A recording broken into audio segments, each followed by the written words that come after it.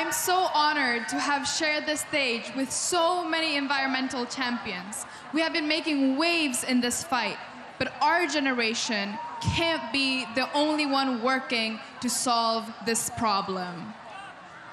Thank you, Helena. Thank you. You are so right, and it's not up to you. Young people should not be the ones bearing this burden alone. World leaders must meet their $100 billion promise for climate funding. The World Bank and other international financial institutions must reform their policies to assist the real people in need, and we must all transition to green energy. Do you agree with me? Yes! You know, a great hero of mine once said, "The greatest danger to our future is apathy."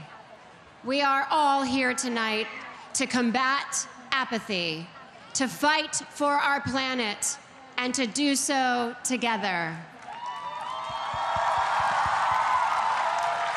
And that hero of yours, Connie, is a hero of mine, which is why I am so proud to represent here tonight Roots and Shoots, the youth program of the Jane Goodall Institute here in France. Chacun de nous peut devenir acteur du changement. Jane Goodall en est un exemple évident.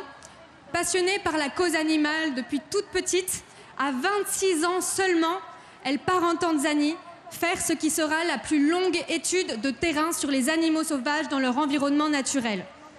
Elle deviendra ensuite l'une des primatologues, activistes, scientifiques les plus connues au monde.